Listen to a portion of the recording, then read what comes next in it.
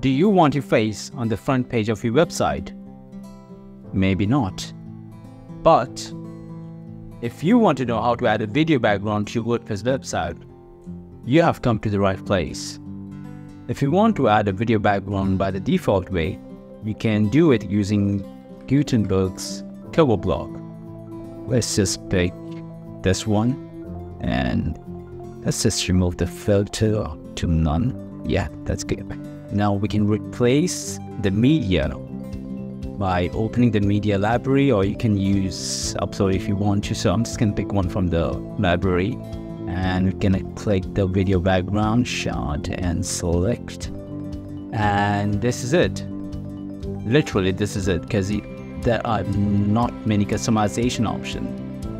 And we like customizing things because we want our website to feel different than other websites. And that's why, let me show you PostX. PostX is the #1 Gutenberg-based plugin to dynamically create news magazine site or any kind of blog. So make sure that you have the PostX plugin installed and activated on your site. To create a video background, we're gonna have to use the row column block of PostX.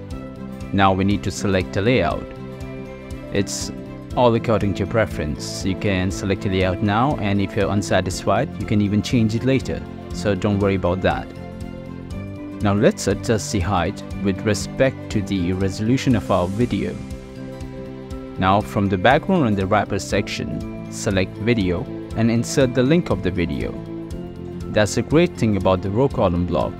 You can not only display the video from your media library, but you can also display videos from a video hosting website through the links.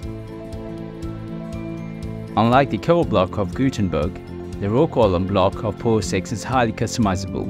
You can change the number of columns, change the layout, column gap, row gap, background overlay, spacing, borders, space dividers, and so much more. The possibilities are infinite. You can even insert other blocks within the row column block. You can insert a search bar or any other Gutenberg blocks or your favorite PostX blocks. Here we have PostX's search block within PostX's row column block. We're gonna change the background to video. I'm gonna select the row column, then head over to the background and the wrapper section and select video. We're gonna insert the link of the video. Then we can make it into a loop. We can insert the start time and the end time as well. If you want, you can even add a video fallback image. Now let's see how it looks in the front end.